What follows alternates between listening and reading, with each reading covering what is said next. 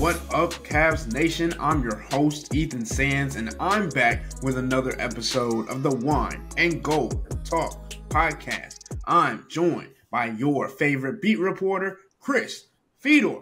What's going on, Chris? How are you doing this fine morning? Good, man. It's British Open Thursday. Did you check out any of the golf?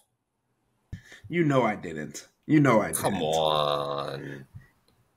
Your Man. other friends are golf people, not me. That's not my niche. That's not what I get into. We know this. Come on. Football, So basketball, much baseball. So much fun. It's the Open Championship. It's very, very different. It's early in the morning. Grab a cup of coffee, wake up at 5 o'clock, watch the British Open. Let's go. No, I'm not. I am not a morning person. We're recording this around 9:30 in the morning, and this was a struggle for me. So I am a night owl. As we know, we usually record these podcasts around 10, 11 o'clock. I'll be up till 3, 4 in the morning editing whatever it has to do to get them done for our subtexters, our listeners. But being up this early is already enough. I'm not getting up at 5 a.m. I promise you that. Now, even if Team USA, the basketball team, would have been playing in the morning, you wouldn't catch me watching those games neither. So nothing against golf, even though it's not my thing. But mornings, boo. But speaking of late nights, the Cleveland Cavaliers played in their third Summer League game yesterday, with tip-off at 10 p.m. Eastern time because they're playing in Las Vegas. And the Cavs took another L, 96-85 to the Golden State Warriors. It was an ugly one, Chris. I mean, they were down 20-plus at points and then came back in the fourth quarter. It was, what you say, non-competitive for most of the game. But I really wanted to talk about, like, the three guys that we really wanted to look at for this Summer League, right? Craig Porter Jr., Imani Bates, and Jalen Tyson. Craig Porter Jr. kind of got like a green light last night. He shot 5 of 16 for just 14 points on the night. It felt like they were kind of running the offense through him, and it was rather than running sets and things that we hope that the Cavs are going to do this season, it was more iso ball. And hey, let's see if Craig Porter Jr. is just better than everybody else on the court. And then Imani was 4 of 11 for 13 points. And Jalen Tyson was just 2 of 6 for 4 points. So, Chris, I know we don't want to harp on this because we talked about Summer League is a very small contingent of the NBA season and what matters, especially with not a lot of these players showing that they're going to be able to get minutes in an NBA roster, let's say anytime soon.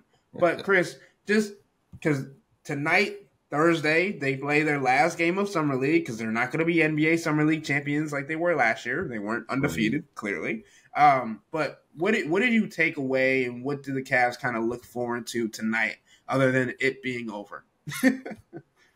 Well, tonight's their last game of the tournament. They've got one more game that is added that all 26 teams that don't make the playoffs actually play. It's a consolation game that is effectively meaningless, but you're right. This is the last scheduled game of the tournament round of Summer League. So I don't know what to expect, honestly. I think the only thing that I can say when it comes to Summer League, for me, in terms of my evaluation, I try not to put that much stock into what I see at Summer League, but you just don't want guys to look like a disaster. You just don't want guys to play poorly, because I think that can be a little bit eye-opening and maybe even a little bit alarming. If they're not going to play well in that environment against that level of competition, what does that say about their chances of playing well when it comes to NBA, when it comes to the regular season, when it comes to training camp? Again, it's not something that how they play in Summer League for this week and a half stint in Vegas is going to determine everything when it comes to a future of a player or anything along those lines. But you certainly don't want your guy, if it's somebody that is on a two-way contract, if it's somebody who is going to be in the every night rotation, you just don't want them looking completely out of place. And last night was only one game. It was against one team, the Golden State Warriors. But Jalen Tyson being as silent as he was, not playing very well, not being able to get his shot off, not being part of the offense, wasn't the best sign for the Cavs. Amani Bates has not been the most efficient throughout the course of Summer League. It wasn't just last night. It was the previous two games as well. He scored, but he didn't score efficiently. He didn't shoot a high percentage from three-point range.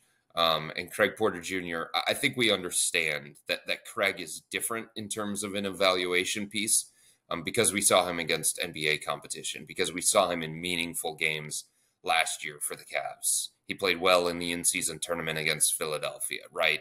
He was a part of their rotation at various points last year because of some of the injuries that the Cavs were dealing with. He was unfazed. He wasn't rattled. He looked like he belonged. So one blippy type game where Craig goes 5 of 16 from the field and 3 of 9 from three-point range doesn't really tell me a whole bunch. And this summer league wasn't going to tell me anything about Craig Porter Jr. because I saw enough evidence of him at the NBA level. So I was looking at it more from Amani's standpoint, from Jalen Tyson's standpoint. And to be honest with you, I haven't been blown away by either guy. I think that's okay. I didn't think I was going to be blown away by either guy in this environment. But it's always a hard evaluation because so much is determined by what is the player being asked to do, right? What teammates is he sharing the floor with? Last year at Summer League, Sam Merrill was there and he lit it up and he played so well that, there were people inside the organization that were saying, interesting.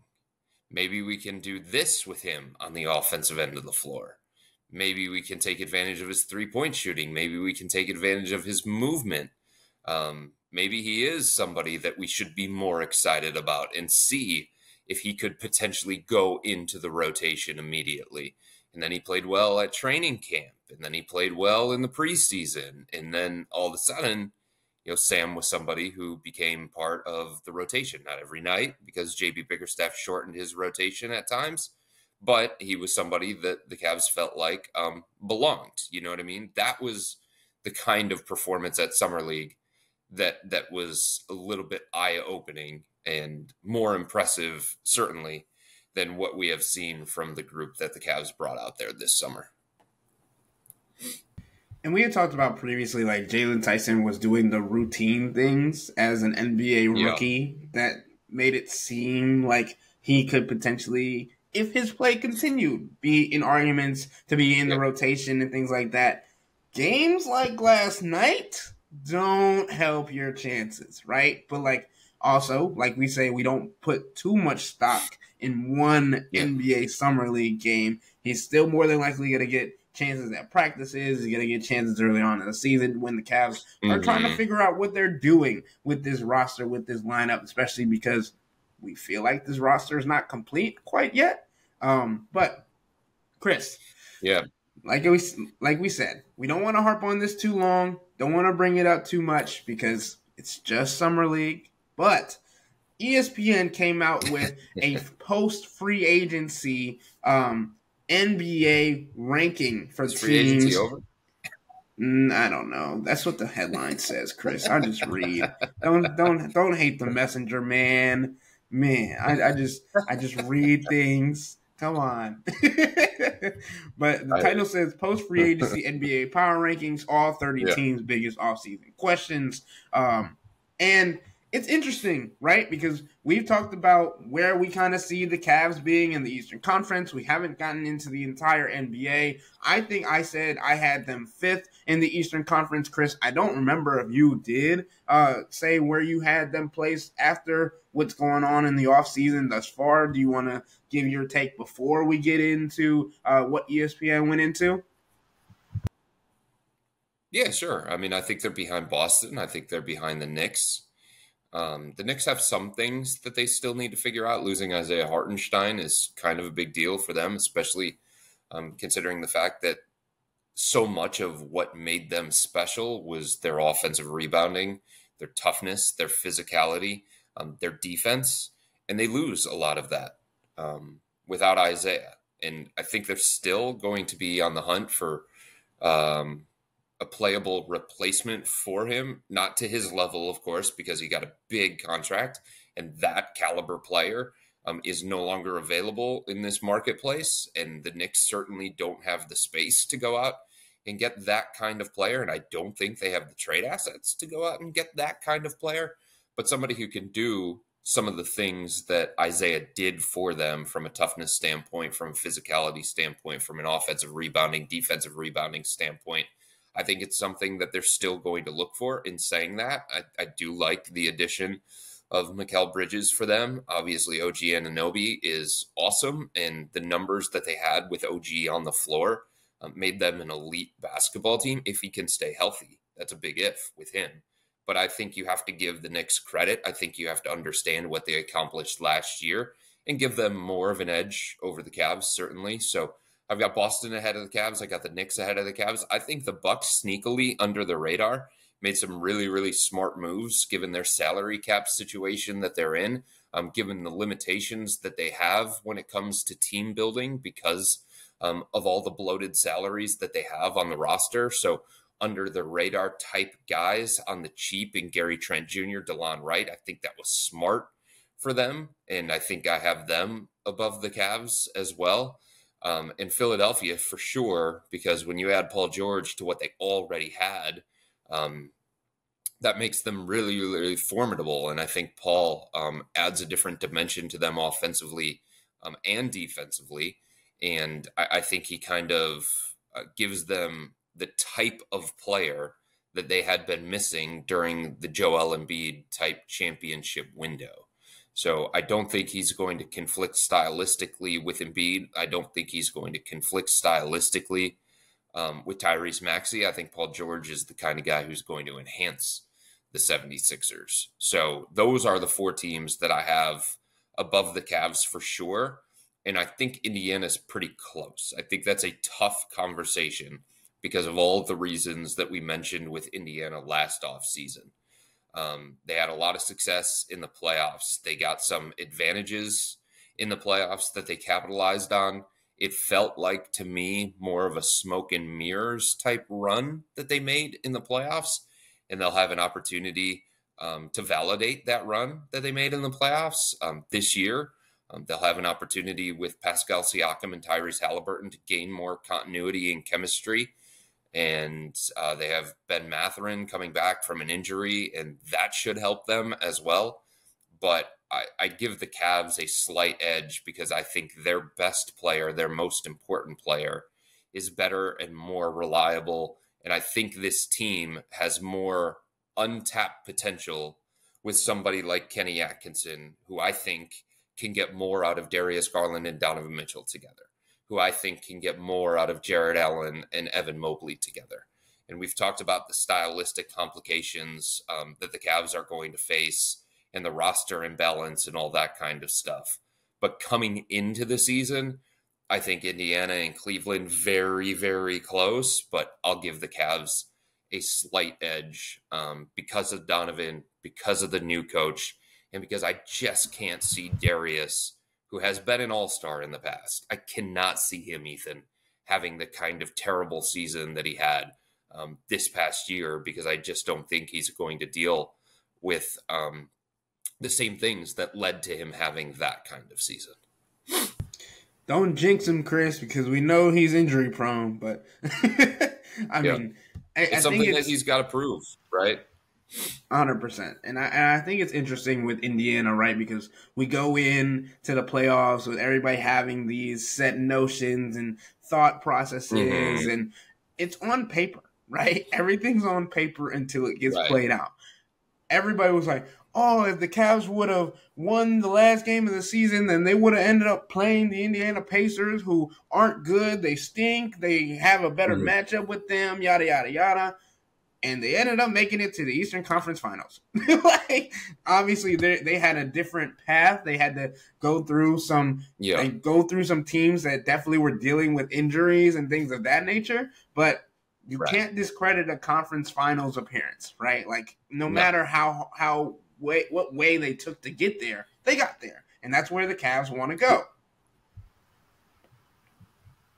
No, you can't discredit it entirely, right? You can't tell the story of this past season without talking about that. But at the same time, you can try and put it in perspective. And it's hard to predict what would have happened if certain things would have been different. But they certainly had a favorable road, given the fact that Milwaukee had Chris Middleton dealing with ankle issues, right? Damian Lillard still trying to find his way at the time for Milwaukee. No Giannis for the Bucks. Hello. And then you talk about the Knicks series.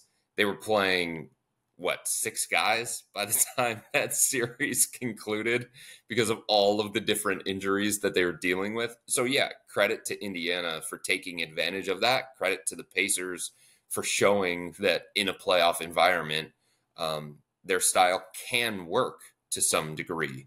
But they certainly got the kind of, when you talk about like an NCAA tournament and you talk about a team randomly making a run to the Final Four or something like that, part of what goes into that is the bracket and the region that they were in.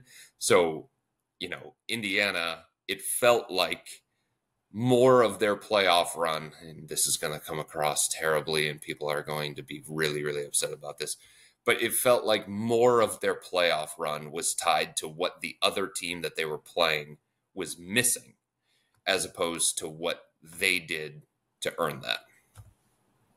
They were definitely the Cinderella team, Chris. That's definitely what we would classify. We're talking about NCAA terms. But, I mean, it was definitely interesting. And then I talked to somebody from the Boston Celtics media group after that series between the Pacers and them. And I was like, what did you see from them to that, makes you think that they were challenging-wise? Because he said that the Boston Celtics played all the teams in the Eastern Conference, and then he said that the Indiana Pacers gave the Boston Celtics the most hardship, and I was like, they were the only team that got swept, if I'm not incorrect. And he was like, true, but this was the most competitive series I had seen. And I was like, I don't know if you're delusional or what you saw, but give me all that information.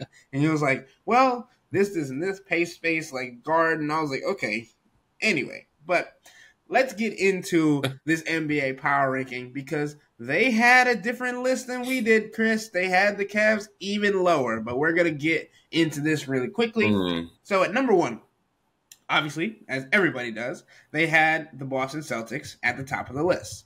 Number 2, Oklahoma City Thunder, Minnesota Timberwolves at number 3, New York Knicks at number 4, Dallas Mavericks at number 5, Philly at number 6, Denver at number 7, Milwaukee Bucks at number 8, Indiana Pacers at number 9, and Cleveland Cavaliers at number 10, with Orlando and Phoenix shortly after them, and even Memphis as the number 13 team. So, based on this list in the Eastern Conference, they have the Cavs ranked number 6 in the East and number 10 in the entire NBA. So, Chris, I feel like this list is pretty valid so far. At least the top 10 is pretty valid. There are some teams that I feel like are interchangeable. And I also feel like it might be a little early to put the Knicks up there, even above the Dallas Mavericks, because you don't know what the Knicks are going to look like. Again,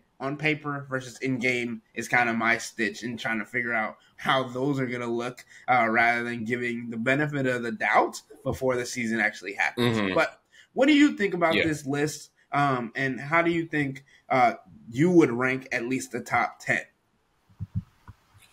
Well, look, I think the two things that stand out to me from a Cavs perspective, Ethan, the main things. Number 1, 6 of the top 10 teams are in the Eastern Conference, and I think that speaks to the depth and the high-level team that the Cavs are going to have to deal with throughout the course of the season. And look, things can change from now, mid-July to January. Things can then change again from January to March. Things then can change again from March going into the playoffs.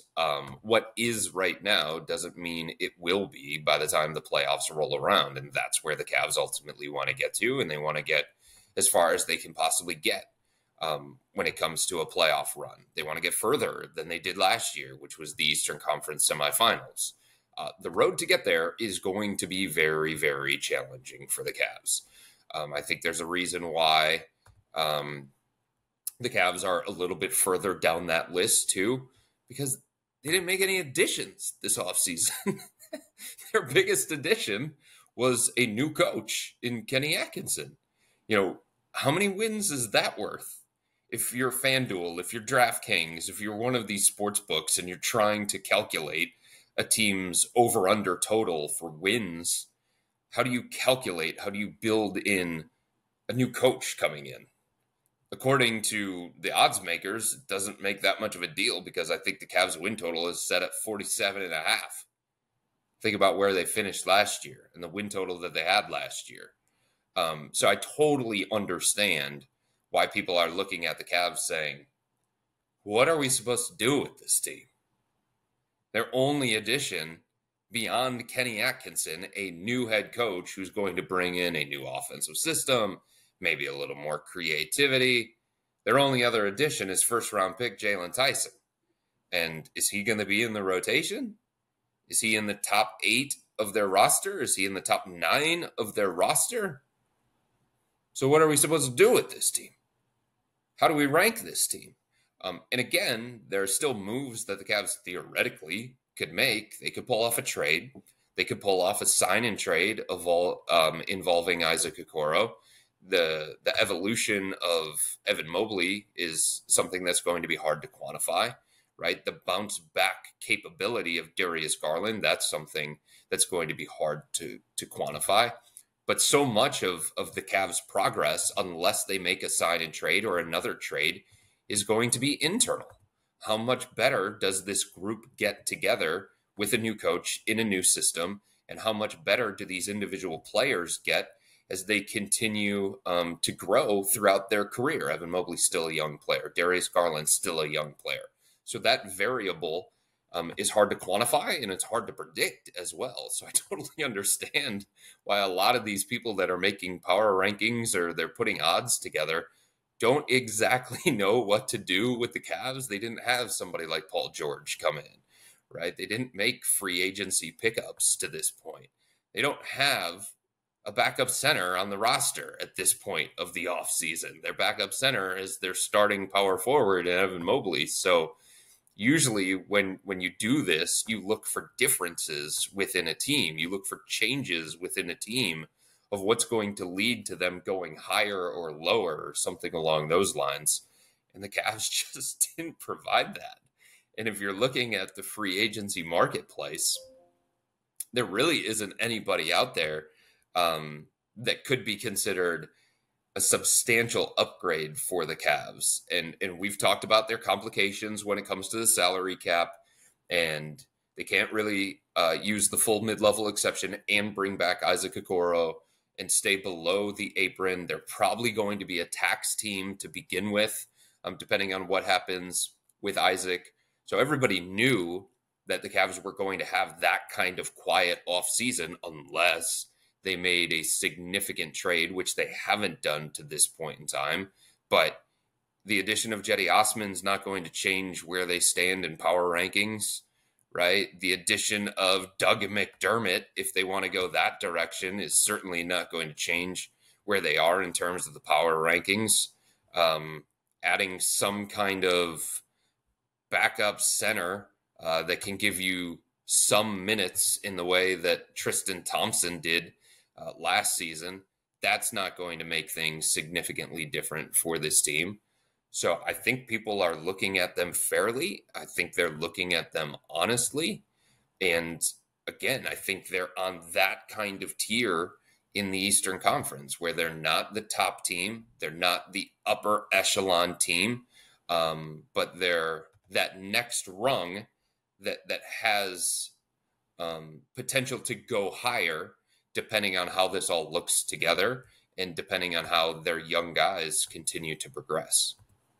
And obviously, this is before like all of the scheduling information comes out because we know that the Cavs last year went on a major run, even without Darius Garland and Evan Mobley, that kind of changed their projection in the playoff picture because they just went on one of the best runs in streaks in the NBA last year when they had a favorable schedule, right? As you're supposed to. And right, there's more chance that there is going to be like a week or two like that for the Cavs again, but you can't bank on that. And you have to figure out how these guys are going to match up with these tough opponents if they're going to match up more than 2 or 3 times in a season. And it feels like when you look at this roster right now, when you look at how they match up, right, it still feels like they're trying to figure out if they have a big 2 or if they have a big 3.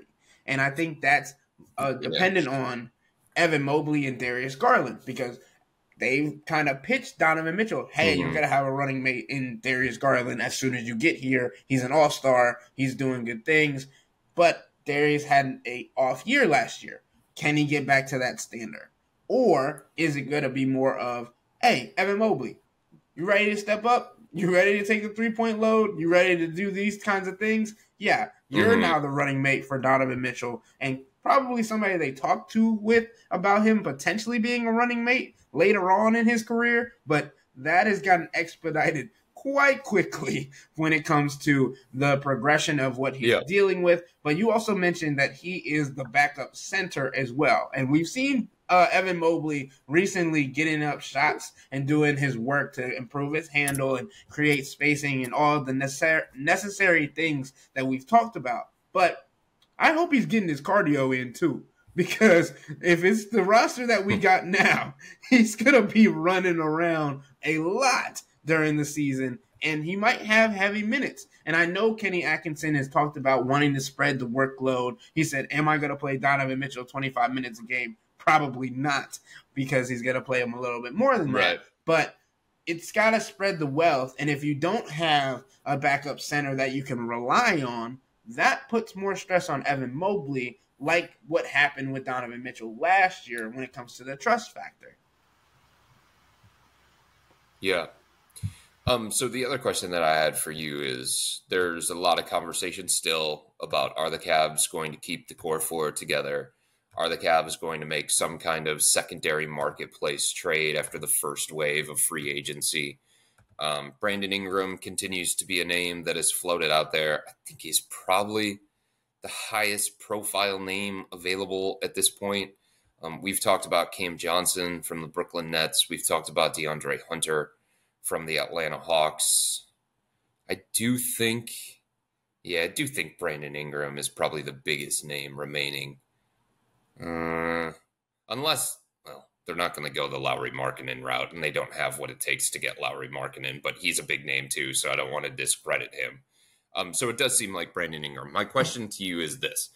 So hypothetically, and we do have to get out of here because I got to go pick up my son from Perky Kids, but hypothetically, if the Cavs were to make a deal for Ingram, so Brandon Ingram makes $36 million, the kind of deal, it would either center around Darius, right? Or it would center around Jarrett Allen, just because you're talking about finances.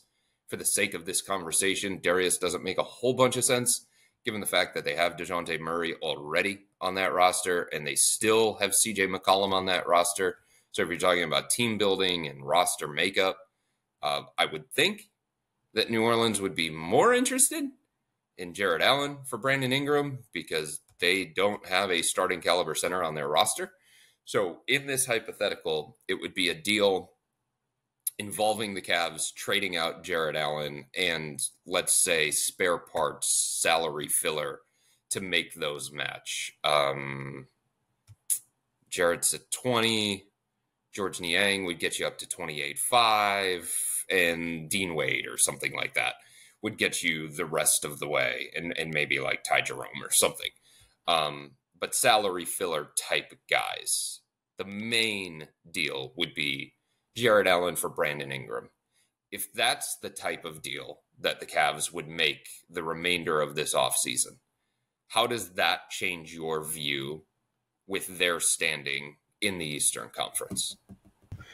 The bad thing is I don't know how much it could, right? Because Brandon Ingram, I don't think he's a guy that I would put at the 4, right? Like he's not strong enough to me to guard power forwards in this league.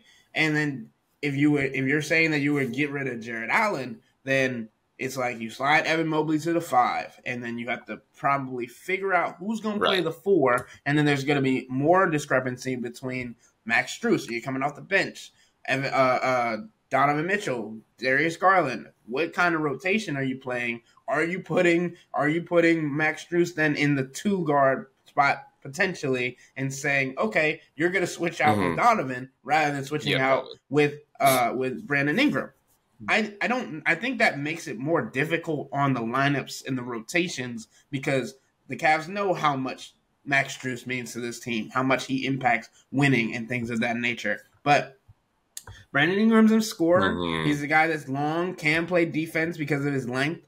But I don't think he makes that big of an impact on this roster because I think the core 4 is built so that you can build around them and create more room to win in the margins. But a guy like Brandon Ingram, he's not going to be happy coming off the bench. He's not going to be as productive coming off the bench, I don't think. And he's probably like, well, you brought me in here to be the small forward. Why is Max Strus playing over me? Like that's a conversation that I believe that won't happen. Okay. So I don't know. I mean, in that case, I don't think he improves it all that much because you got to figure out who's the 4 now, right? There feels like there's still like a missing piece that would have to get filled in rather than he just slides in and makes everything better. Like, no, he slides in, takes a spot, and then there's something open still. So then let's flip it, right? Let's say hypothetically it's a 3-team deal, and the player that the Cavs send out in this situation is Darius Garland to more of a point guard needy team. And then New Orleans is able to get their center from somebody else other than the Cavs because the Cavs aren't willing to move Jared Allen.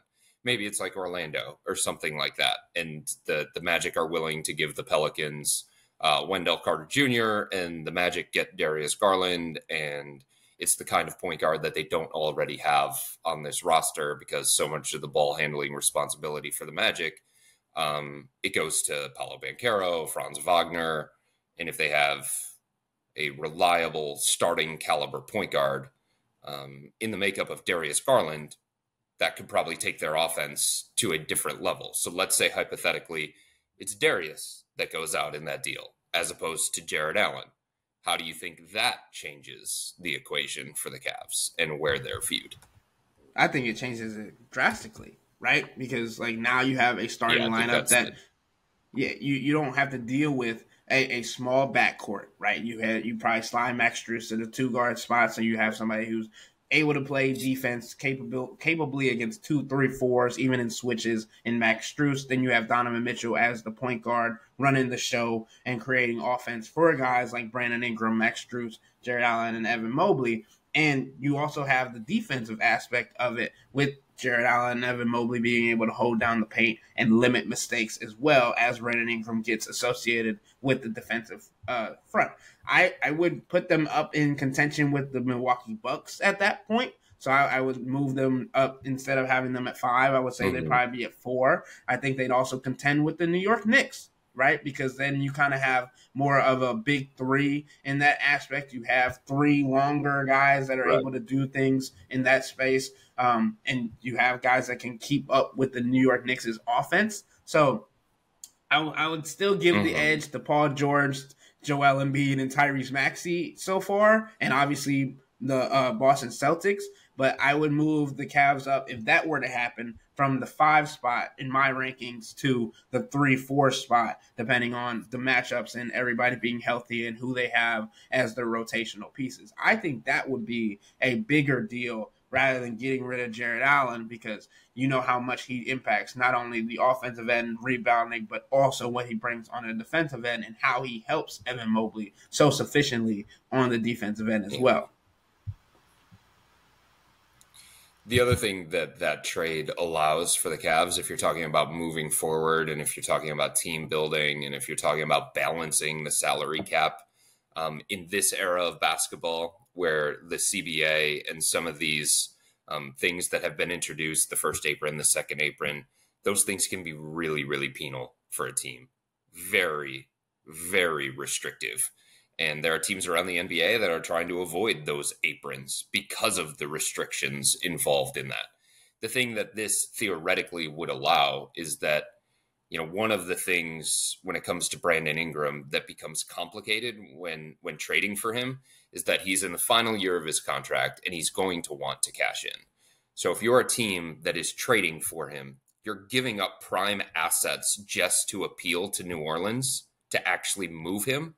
And then you're also, if you're giving up those assets, you're going to want to sign him long term. He's going to want a deal very similar to the one that Darius Garland got a few years ago that just recently kicked in. We're talking about $40 to $45 million annually, maybe $45 to $50 million annually by the end of the thing. If you trade Jared Allen for him instead of Darius, then all of a sudden you have 3 bloated high-priced salaries at the top of your salary cap sheet with Evan Mobley coming in the future as well. You almost can't build a team that way nowadays. But I said almost. You can find ways around it. There's always a way. There's salary cap manipulation, but it becomes very, very difficult and restrictive. But if it's Darius Garland, you're essentially, in your mind, swapping the salaries of Darius Garland and Brandon Ingram. And then you still only have those 2 big high-priced guys at the top of the books with Evan Mobley still coming. And it just makes it a little bit easier to fit all of that under the salary cap and under the first and second apron or whatever you want to do with your roster moving forward. So I think that kind of cleans some things up a little bit more seamlessly for the Cavs from that perspective. And I'm not saying that the Cavs are going to do this. I'm not saying that they're going to trade Darius Garland. I'm just curious because so many people, Ethan, say, well, the Cavs need to do this, this, and this to get on the level of Boston, Milwaukee, and Philadelphia. And if we all admit, and New York too, if we all admit that the player out there that is probably the biggest name, the biggest needle mover is Brandon Ingram, I just wanted to go through just how much does he change things for the Cavs? How much would that enhance their chances against those top tier teams in the Eastern Conference? And would it be worth it for the Cavs to even consider that if that guy is not going to be a clear-cut upgrade, if that guy's not going to put the Cavs on the same level as Boston? So we talk all the time about improve the wing spot, right? Get somebody who's better than Max Strus. In this particular marketplace, like there are only 2 guys, maybe 3, that stand out to you as clear-cut upgrades that are actually attainable at this point of the offseason. And we all say that even that kind of move doesn't put them on the same level as Boston because Boston's just different. All right, Chris. With all that being said, that's going to wrap up today's episode of the Wine and Gold Talk podcast. But remember to become a Cavs insider and interact with Chris and me by subscribing to Subtext. Sign up for a 14-day free trial or visit cleveland.com/Cavs and click on the blue bar at the top of the page. If you don't like it, that's fine. All you have to do is text the word STOP. It's easy, but we can tell you that the people who sign up stick around because this is the best way to get insider coverage on the Cavs from me and Chris. This isn't just our podcast, it's your podcast. And the only way to have your voice heard is through Subtext. Y'all be safe. We out.